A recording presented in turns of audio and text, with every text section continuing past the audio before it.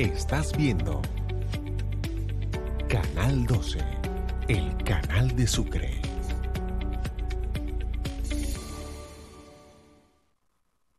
El siguiente programa es apto para toda la familia.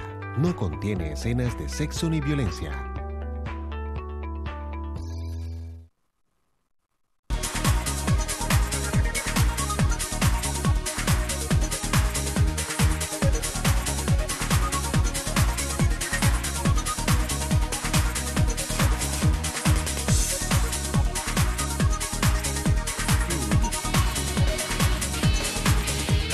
La salud en su casa. Aprenda cómo prevenir las enfermedades y evitar que se compliquen.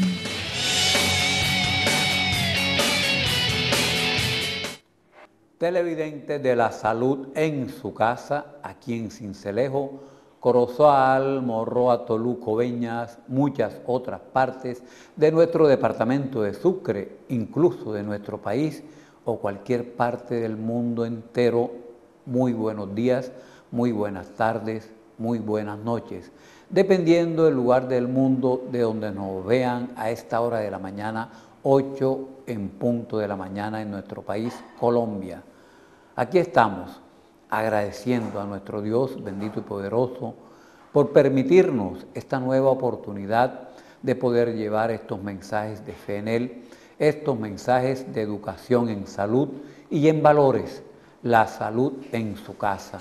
15 años cumplidos el mes antepasado de octubre, 16 años en la Plaza Majagual, cumplidos también el mes antepasado de octubre, donde estamos desde el 4 de enero al 31 de diciembre, lo que llamamos el Gimnasio Público de Sincelejo, la Plaza Cultural Majagual. Hoy estuvimos con nuestro monitor René Camilo Espinoseña y estaremos el lunes Dios mediante, porque ahí no paramos, estamos el 7, el 24, el 31, paramos 1, 2, 3 y regresamos el 4 de enero, como lo hemos hecho en estos 16 años que ya cumplimos en nuestro gimnasio público, en la Plaza Cultural Majagual.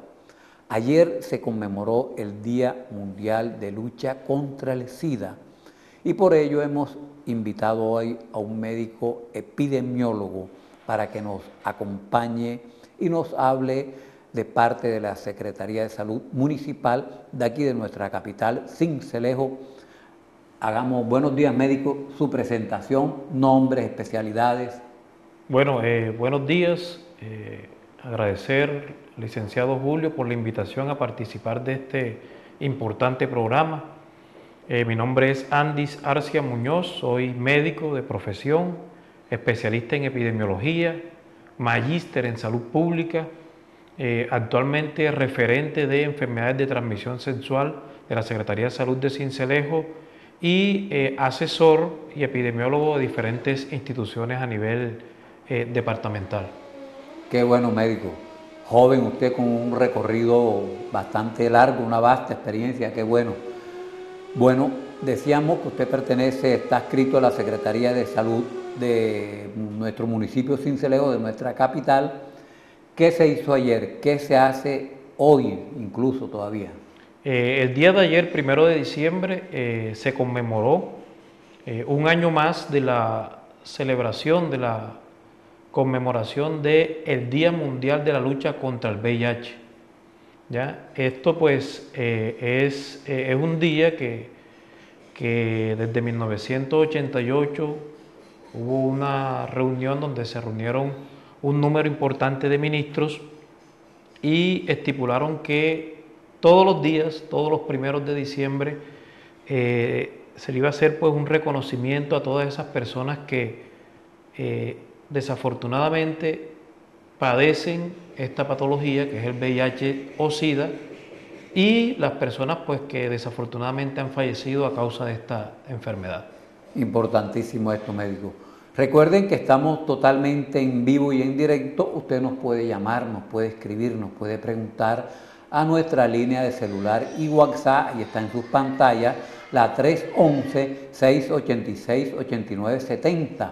311-686-8970. Cualquier inquietud, cualquier aporte, nos los puede hacer a esta línea que está habilitada, está disponible para todos ustedes.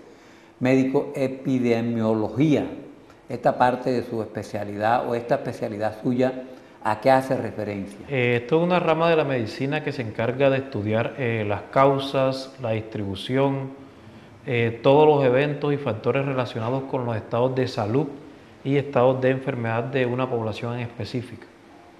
Es una especialidad que con el advenimiento de esta cuestión de la pandemia, digamos que tuvo un auge desde el 2020 para acá, un auge bastante importante a nivel mundial.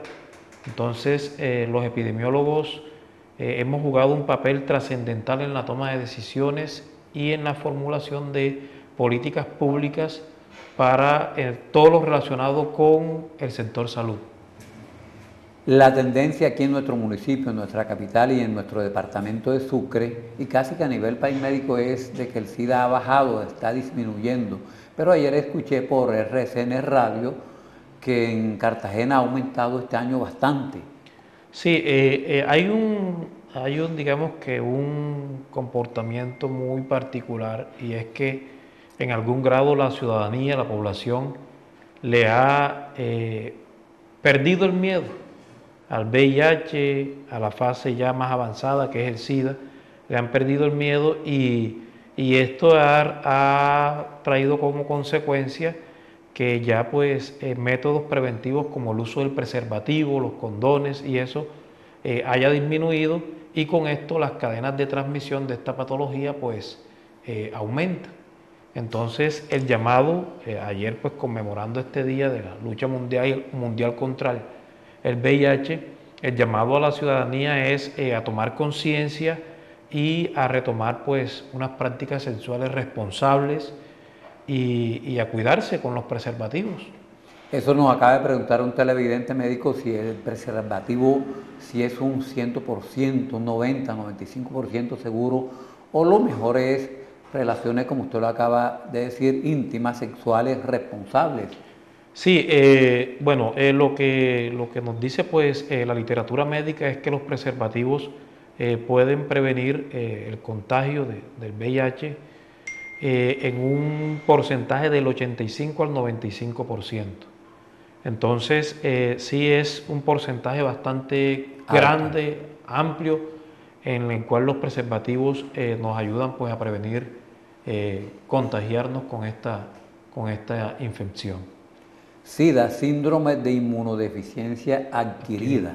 Sí, ahí hay que hacer una precisión que VIH es la sigla a lo cual nos referimos de virus de inmunodeficiencia humana. En cambio, SIDA ya es una fase, es la fase ya pues más avanzada de esta infección con el VIH, y ya pues SIDA es la sigla la cual denota síndrome de inmunodeficiencia adquirida. Entonces, eso hay que tener esa precisión, porque una persona puede estar contagiada con VIH, pero no necesariamente puede tener la fase de SIDA. De SIDA. O sea, es el virus de inmunodeficiencia humana. Ya en un estadio más avanzado. Digámoslo de esa forma, médico, es el que transmite el SIDA. El virus es el causante del SIDA. El causante. Y para tener más claridad al respecto, tenemos que tener claro de que esta infección por el VIH tiene unas fases o unas etapas. Una etapa aguda, que usualmente es una etapa que está alrededor de 1 o 2 meses. Está posteriormente una fase que es la fase asintomática, que puede demorar años.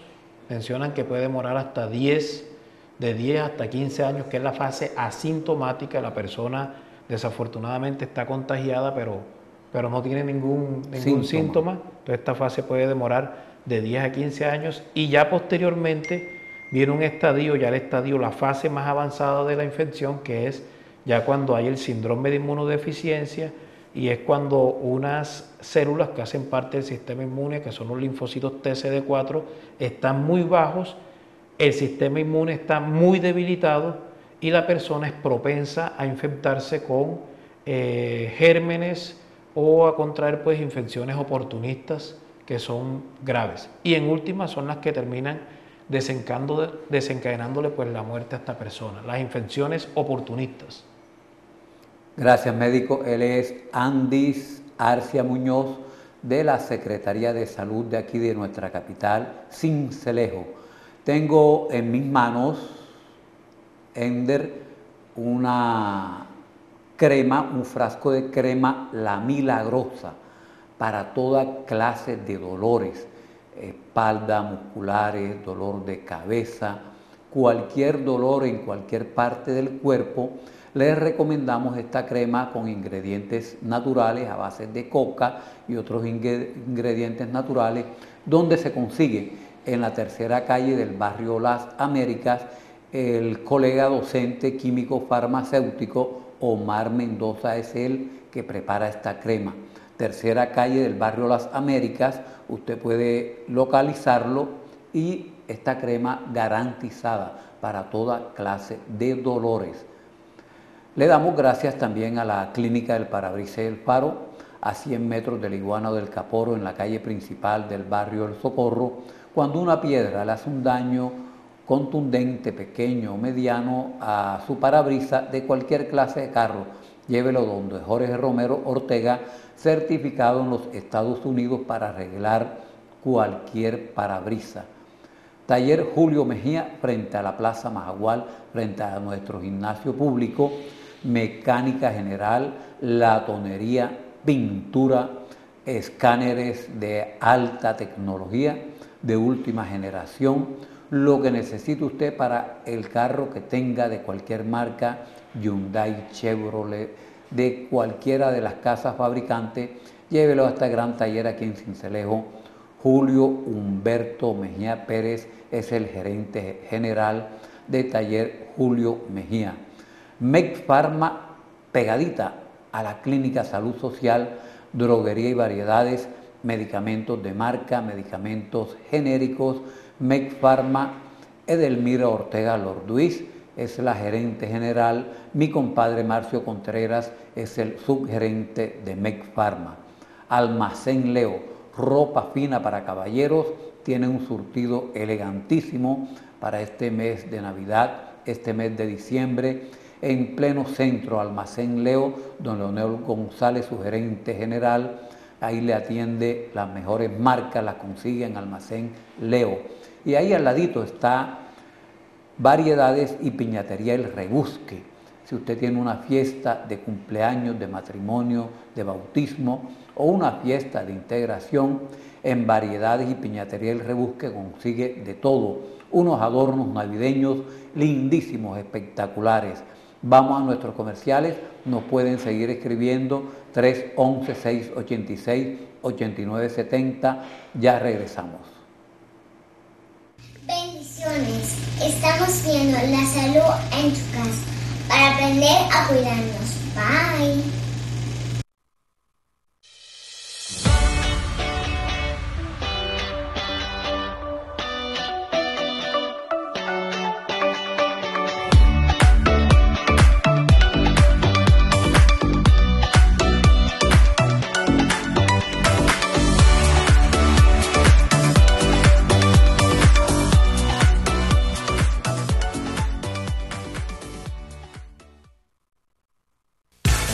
Ahora en Sincelejo, un almacén que tiene todo lo que necesitas para tu motocicleta. Almacén Surtimoto, en la calle 20 con carrera 23 esquina, con un 25% de descuentos en todos los repuestos. Kit de pistón, bombillería, llantas, bujías, exploradoras, lujos y una gran variedad en repuestos para tu moto. Surtimoto, tu almacén de repuestos en Sincelejo. Hermanos sucreños, los animales son seres sintientes. Respetemos sus derechos.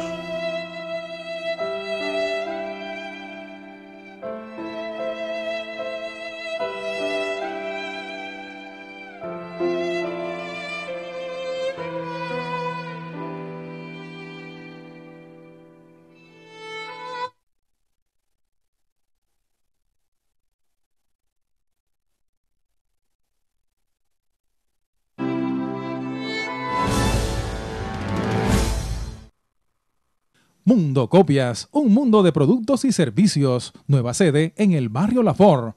Allí brindamos mayor comodidad, más tecnología y mejores servicios. Venta y arrendamiento de fotocopiadoras, equipos de oficina, insumos, repuestos, papelería en general, recargas láser e inkjet, diseño, animación, renderizado y ploteo arquitectónico, impresión digital en gran formato y mucho más. Visítanos, Mundo Copias. Oftalmólogos Asociados de la Costa ha cambiado para hacer realidad tus deseos de atención en salud.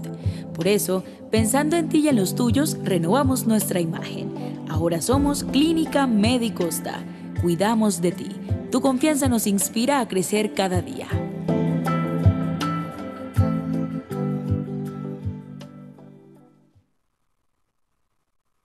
Bendiciones. Estamos viendo la salud en tu casa para aprender a cuidarnos. Bye.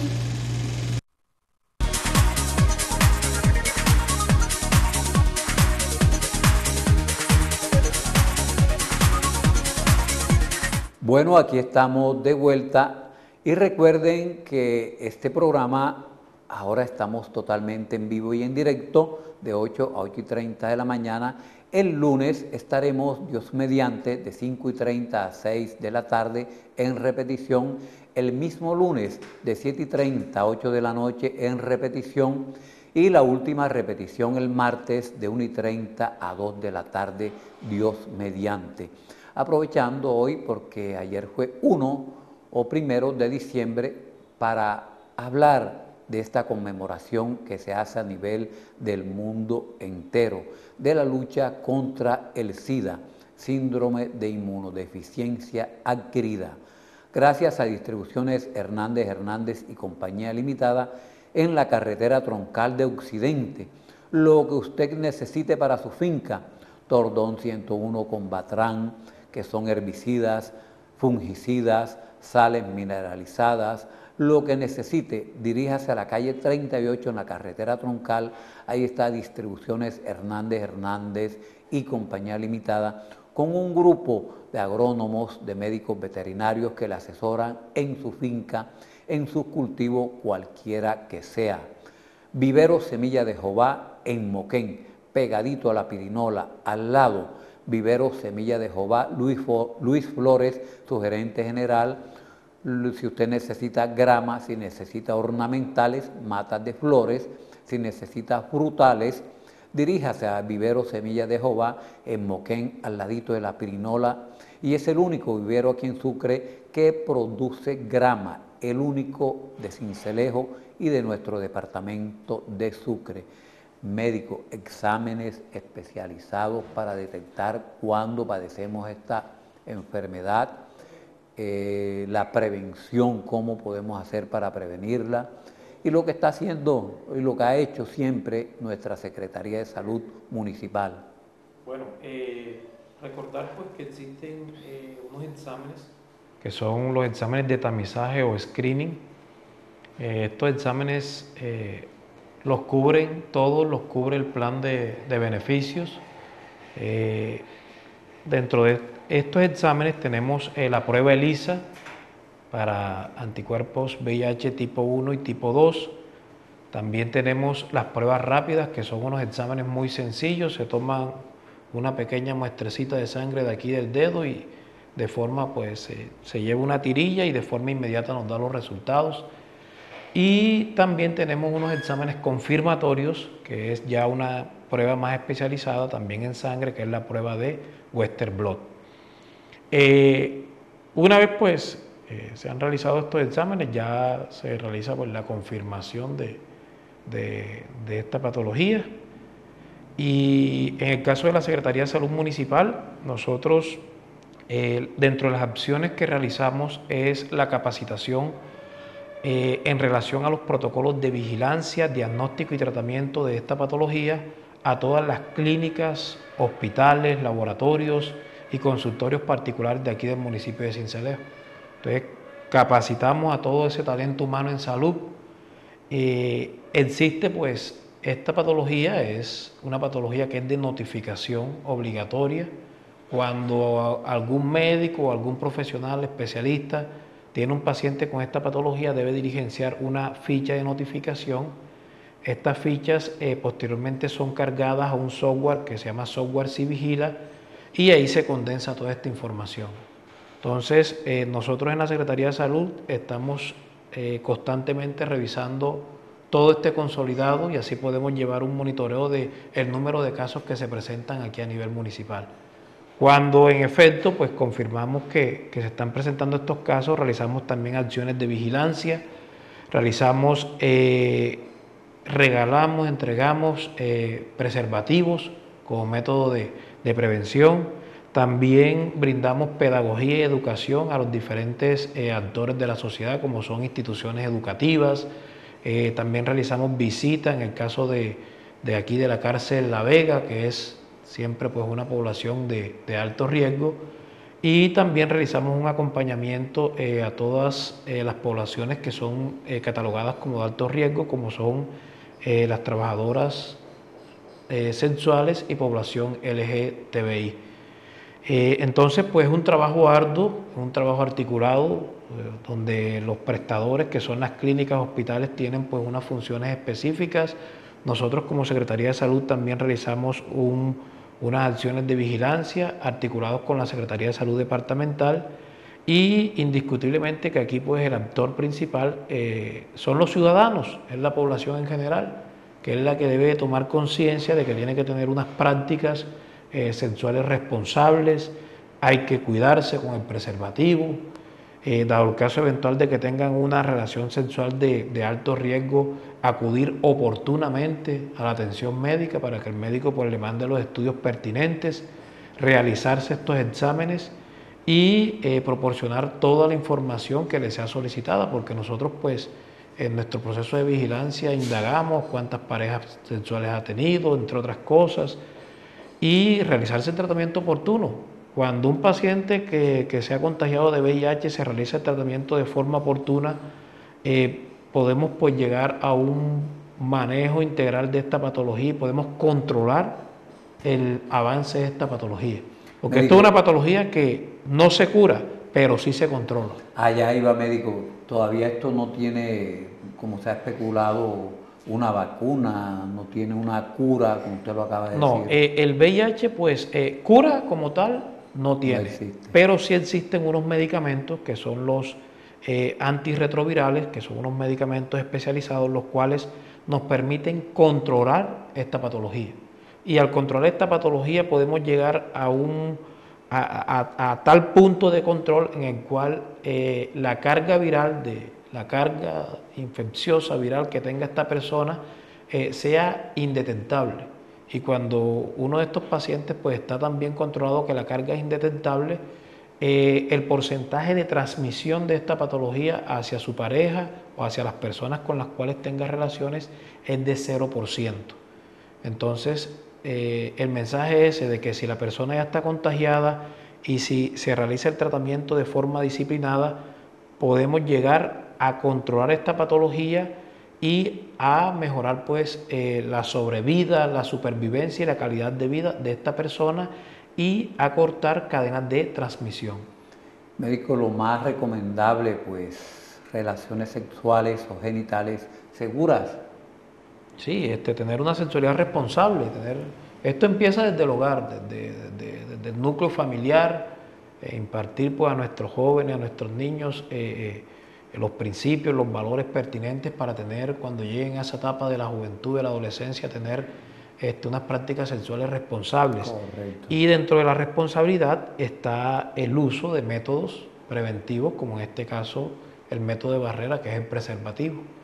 De forma adicional, todos los programas de promoción y mantenimiento de la salud que tienen que hay a nivel país, a través de la GPS y a través de sus redes de prestadores, tienen unos servicios que se llaman servicios amigables, en los cuales los jóvenes y adolescentes pueden acceder a una cita médica y pueden recibir orientación, pedagogía, en lo referente a todo lo concerniente a sensualidad, a derechos sexuales, incluyendo la prevención de enfermedades de transmisión sexual.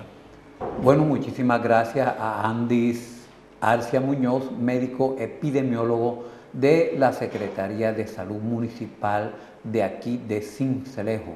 Gracias también al Centro Educativo El Paraíso, 2 sedes en la carrera 17, bajando la Cruz de Mayo, en el barrio San Francisco, en toda la esquina, la sede de preescolar desde párvulos, 2 añitos, jardín A, jardín B y transición. Esa es la sede de transición, ahí en la Cruz de Mayo, unos 80, 100 metros, es el Centro Educativo El Paraíso. La segunda sede es de primero a quinto, la sede de básica primaria en la avenida San Carlos. 43 años estudiando, 43 años formando a la niñez cincelejana, educando a la niñez cincelejana. Centro Educativo El Paraíso, aproveche porque tiene las matrículas abiertas y los cupos son limitados, están casi ya llenos para párvulos, jardín A, jardín B, en el barrio San Francisco, y para primaria en la avenida San Carlos, de primero a quinto o básica primaria que llamamos Centro Educativo El Paraíso. Médico, muchísimas gracias por aceptarnos esta invitación y pues la próxima vamos a ver si podemos traer a nuestro jefe, el doctor Dorby Bejarano, que nos ha acompañado muchísimas veces. Gracias, médico. Expresarle, señor Julio, pues las gracias por la invitación, las gracias por el espacio y bueno, tener un compromiso de toda la ciudadanía en general a tomar conciencia de que debemos de cuidarnos. Y en la prevención está el éxito de la salud de todas las poblaciones y de la comunidad en general. Y de todas las enfermedades médicas. Y de todas las enfermedades, sobre todo las infectocontagiosas. Correcto. Gracias a nuestro Dios bendito y poderoso, a nuestra gerente general, doña Mónica Chadid, a Ender, a Saidit Pérez, a Hugo Yepe Jr., a mis colegas Hugo Yepe el Viejo y a todo el personal de nuestro Canal 12. Nos vemos el lunes a las 5 en punto de la mañana en la Plaza Majagual, el lunes a las 5:30 de la tarde, el lunes a las 7:30 de la noche y el martes a las 1:30 de la tarde en repetición. Que tengamos un fin de semana en paz, en armonía, con todo lo bueno, bonito, habido y por haber. Un buen día, un buen fin de semana.